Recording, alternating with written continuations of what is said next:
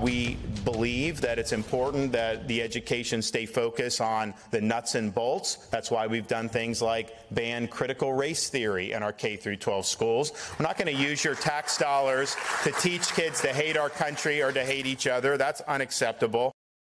And of course, quickly, critical race theory is not being taught to young children in Florida. The last thing before we go tonight, diversity makes us stronger. Florida Governor Ron DeSantis, who you just saw there, and Republicans in his state have been on a mission to restrict what children can be taught in schools. All of this moved former Navy Commander Wes Rexroad to speak up at his local school board meeting, and I want to share it with you.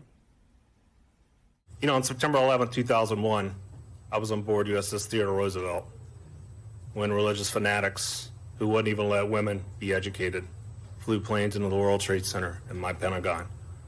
Spent the last decade of my naval career fighting religious fascism abroad. Never thought I'd have to fight it right here in the United States of America. I grew up in rural South Carolina, and books got me out of the trailer parks. My parents trusted those educators and the librarians to let me read what I needed to read. I spent 21 years in the Naval Nuclear Propulsion Program, where Admiral Hyman Rickover said a questioning attitude was the key to success in the nuclear power program.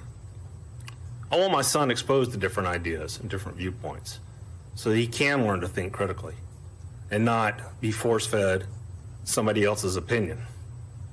We've all been exposed to different opinions. Makes us better, makes us stronger. Adversity has made me stronger.